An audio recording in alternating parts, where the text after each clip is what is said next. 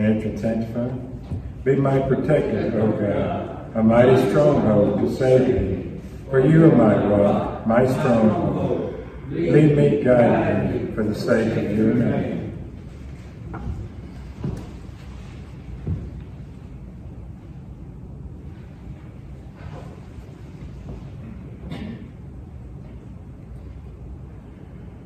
In the name of the Father, and of the Son, and of the Holy Spirit. Amen. The grace of our Lord Jesus Christ, the love of God, and the communion of the Holy Spirit be with you all. And with your spirit. Brothers and sisters, let us acknowledge our sins and so prepare ourselves to celebrate the sacred mysteries. Have mercy on us, O Lord.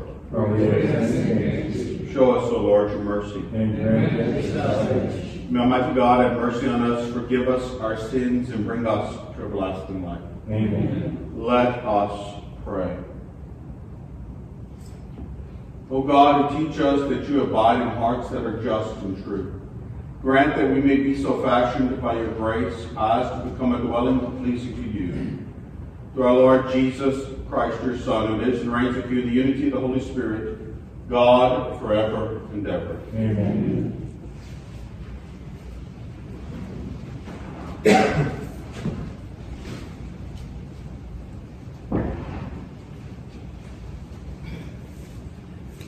A reading from the letter of St. James. Not many of you should become teachers, my brothers and sisters, for you realize that we will be judged more strictly, for we fall short in many respects. If anyone does not fall short in speech, he is a perfect man, able to bridle the whole body also. If we put bits into the mouths of horses to make them obey us, we also guide their whole bodies.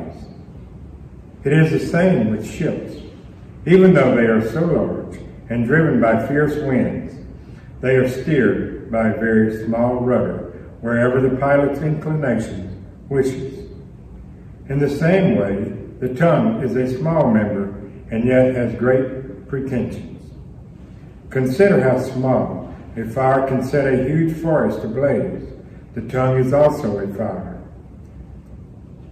It exists among our neighbors as a world of malice, defiling the whole body and setting the entire course of our lives on fire, itself on fire by Gehenna. For every kind of beast and bird, of reptile and sea creature can be tamed and has been tamed by the human species, but no man can tame the tongue. It is a restless evil, full of deadly poison. With it we bless the Lord and Father, and with it we curse men, who are made in the likeness of God. From the same mouth come blessing and cursing. My brothers and sisters, this need not be so. The word of the Lord. Thanks be to God. Our responsorial song. You will protect us, Lord. You will protect us, Lord. Help, O Lord, for no one now is dutiful. Faithfulness has vanished from among the children of men. Everyone speaks falsehood to his neighbor. With smooth lips they speak, and double heart. You will protect us, Lord. May the Lord destroy all smooth lips, every boastful tongue. Those who say we are heroes with our tongues, our lips are our own. Who is Lord over us? You will protect us, Lord. The promises of the Lord are sure, like tried silver, free from dross, sevenfold refined. You, O Lord, will keep us and preserve us always from this generation. You will protect us, Lord. Hallelujah, hallelujah. Hallelujah, hallelujah. The heavens were opened, and the voice of the Father thundered. This is my beloved Son. Listen to him. Hallelujah, hallelujah.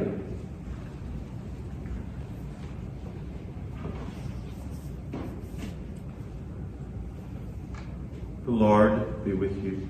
And with your spirit. A reading from the Holy Gospel according to Mark. Glory to you, Lord.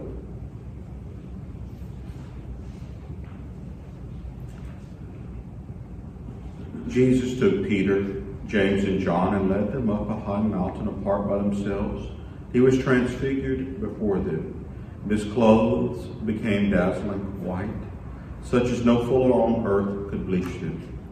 Then Elijah appeared to them along with Moses, and they were conversing with Jesus. Then Peter said to Jesus in reply, "Rabbi, it is good that we are here. Let us make 3 tents, one for you, one for Moses, and one for Elijah." He hardly knew what to say. They were so terrified. Then a cloud came, casting a shadow over them. Then from the cloud came a voice, "This is my beloved Son. Listen to him." Suddenly, looking around, the disciples no longer saw anyone but Jesus alone with them. As they were coming down from the mountain, he charged them not to relate what they had seen to anyone, except when the Son of Man had risen from the dead. So they kept the matter to themselves, questioning what rising from the dead meant. Then they asked him, "Why did the scribes say that Elijah must come first?"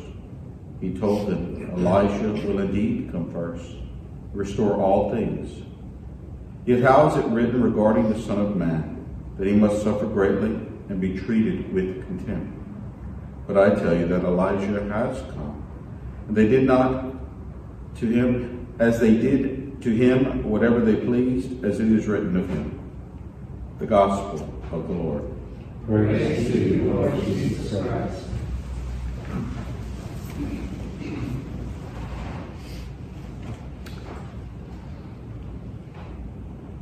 Yesterday, as I was coming back from Montgomery, Alabama, visiting a retired priest, speaking on the phone with a cousin of mine, he was asking about if I had seen something on the news. Not driving, no, obviously not. But getting back home last night, turning on the news. The question was of our friends from the North, Canada, Justin Trudeau. And it applied to today's first reading from the book of James. For Trudeau, in referring to a Jewish descendant, an MP, basically associated her with standing. If you want to stand with the truckers, you stand with the swastika wavers and the Confederate flag wavers. The woman whose ancestors, some died in the Holocaust, was greatly taken back by that, demanding an apology, which I would be shocked if one really comes. But this is not about Justin Trudeau. This is about language, words, that St. James, who wrote that first reading, that letter, before the year 100 AD, it's written, passed around so people could start reading it. And James acknowledges one thing, that we can use words and language in a very powerful way. We have all experienced the joy, the pleasure, the love that people have bestowed upon us in words and language. How in some of the terrible moments of our lives, it might have been just the words of counsel, the words of "I love you, I am with you, I support you," which might have made the difference for us to go on and to persevere with whatever we were dealing with. And now, whether we be at fault or we see the faults of others on display, people use words to destroy. They use words to harm. And they manage to go to all the worst words that you could possibly call someone, the worst of humanity, to insult. And James spoke about that back then, about how words have meaning. Words could be harmful. You remember just a few days ago, James, in fact, I was here Wednesday, was at this pulpit, when James spoke to us in that first chapter of his letter, saying, Be quick to listen and slow to speak. For James knew humanity doesn't change. We're always quick to add our own thoughts, our own opinions, and in many instances when they're neither warranted or informed, but we are so quick to jump in and say, but let me tell you what I think. I laugh at myself. I'm going to tell one on myself here. When I was a new priest in the first 4 years of ordination, still an assistant, and I'm discussing with a senior priest about the life of the priesthood in the diocese. And if only the Archbishop would listen to me, then things would run smoothly, for I knew. A few years later, we get a new Archbishop who says, okay, Father Socian, the vicar for clergy. And I'm brought in on some of the more intimate knowledge of the diocese, which I had not been privy to when I was a younger priest. Then you realize, whoops, yeah, I was speaking and I had no idea what I was talking about, but I was speaking in a very definitive way, like I knew. But God, how stupid, how foolish I was. For I did not know what was going on. I did not have full knowledge. But yet we continue and continue and continue to do that. And even when we try to control our tongues, we're subjected to the awful diabolical media,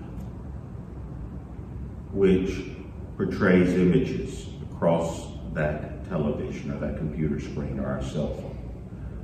Images only meant to stir us back up into the my clan, your clan, my tribe, your tribe mentality.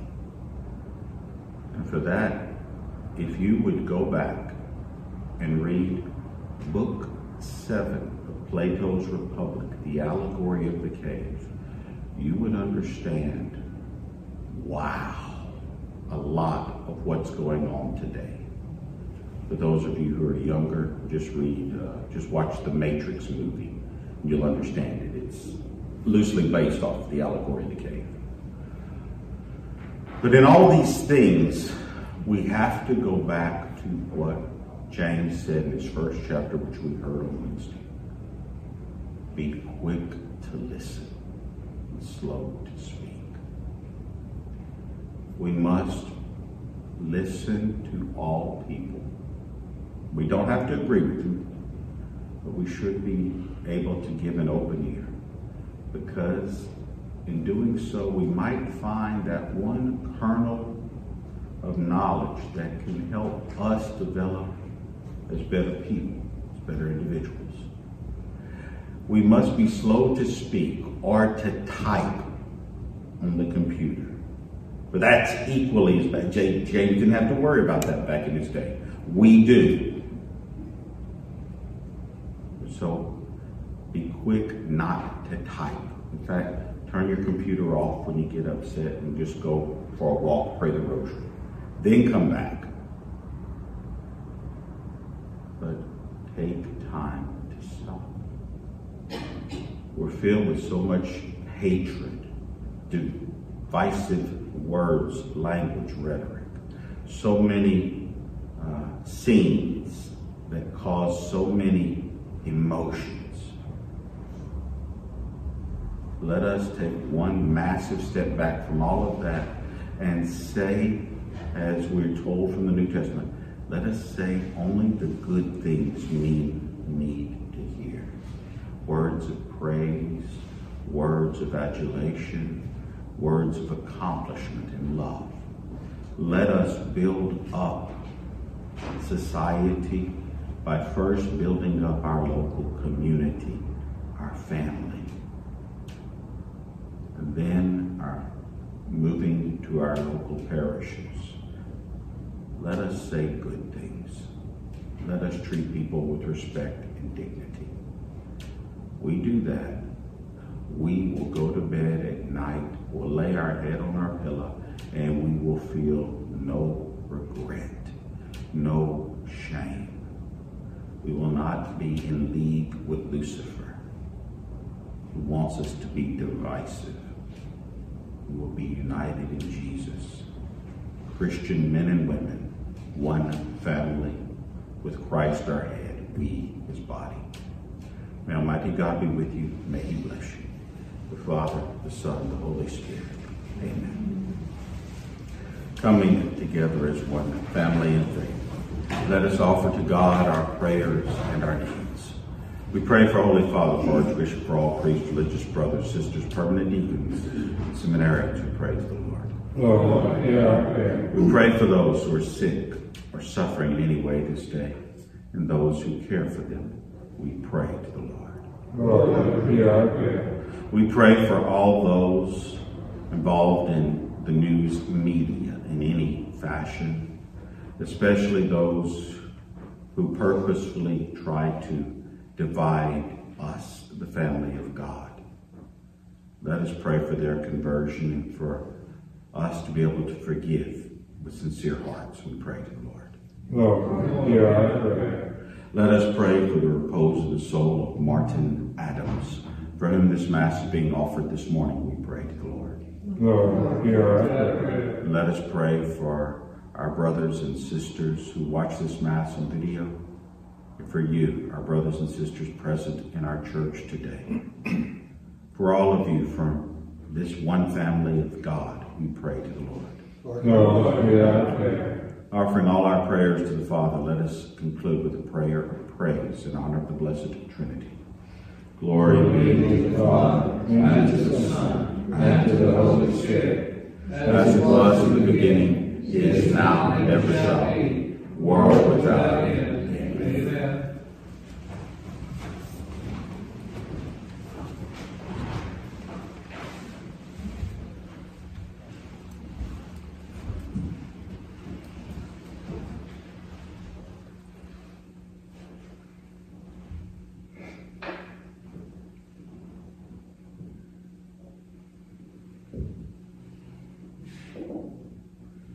Blessed are you, Lord God of all creation. Through your goodness we have received the bread we offer you. Fruit of the earth and work of human hands will become for us the bread of life.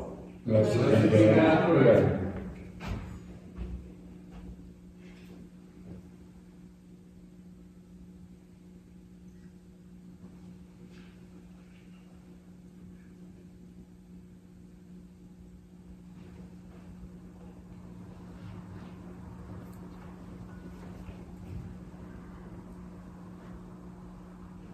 Blessed are you, Lord God of all creation. Through your goodness we have received the wine we offer you. Fruit of the vine and work of human hands will become our spiritual drink. Blessed be our prayer.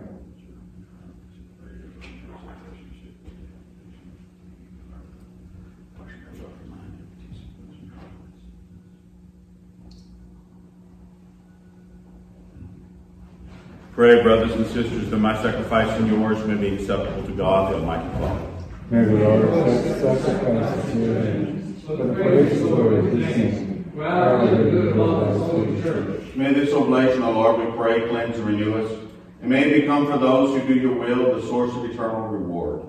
Through Christ our Lord. Amen. The Lord be with you. And with your spirit. Lift up your hearts. We lift them up to the Lord. Let us give thanks to the Lord our God. It is right and just. It is truly right and just, our duty and our salvation, always and everywhere to give you thanks, Father most holy. Through your beloved Son, Jesus Christ, your word to be made all things, whom you sent as our Savior and Redeemer. Incarnate by the Holy Spirit and born of the Virgin, fulfilling your will and gaining for you a holy people, he stretched out his hands as he endured his passion, so as to break the bonds of death and manifest the resurrection.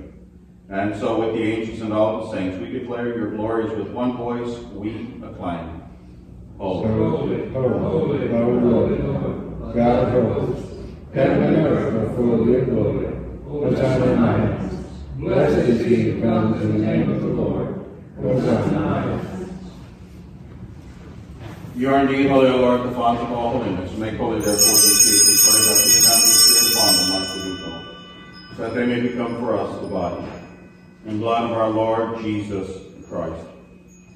At the time he was betrayed, entered willingly into his passion, he took bread and, giving thanks, broke it, and gave it to his disciples, saying, Take this, all of you, and eat of it, for this is my body, which will be given up for you.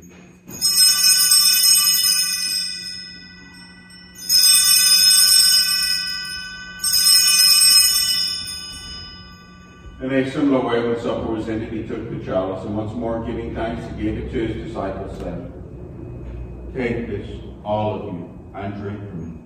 For this is the chalice of my blood, the blood of the new and eternal covenant, which will be poured out for you and for many for the forgiveness of sins. Do this in memory of me.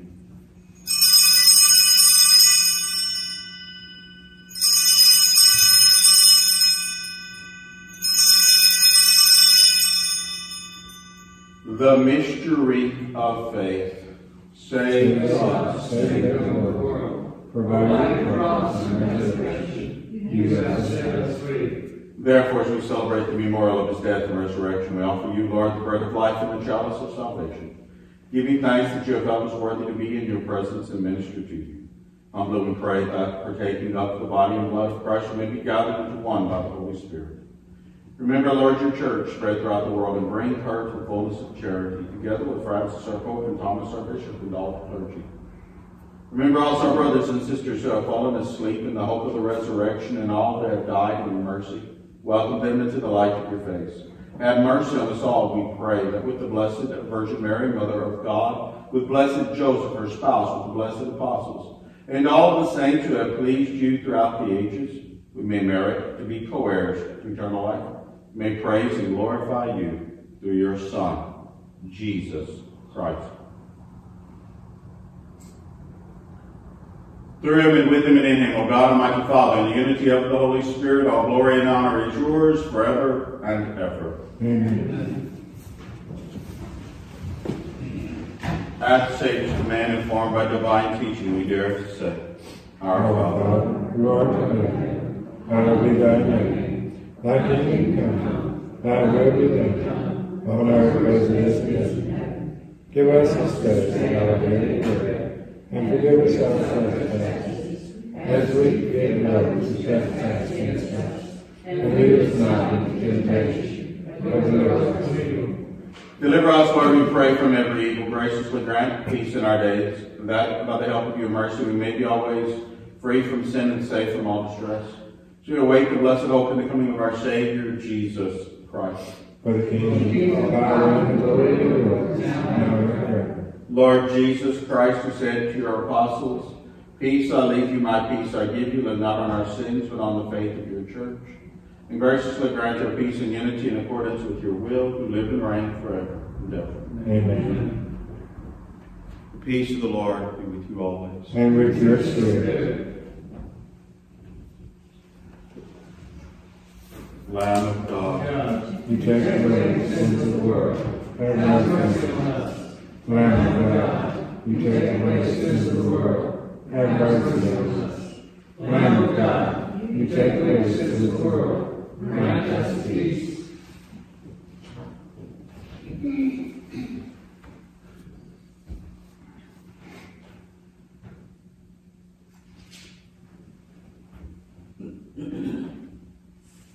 Behold the Lamb of God, behold him who takes away the sins of the world. Blessed are those called to the supper of the Lamb. Lord, I am not worthy that you should enter under my roof, but only say the word, and my soul shall be healed.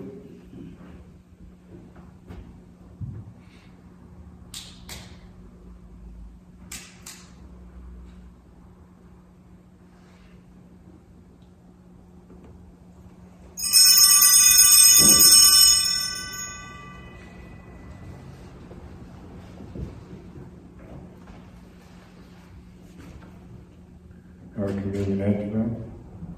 They ate and had their fill, and what they craved, the Lord gave them. They were not disappointed in what they craved.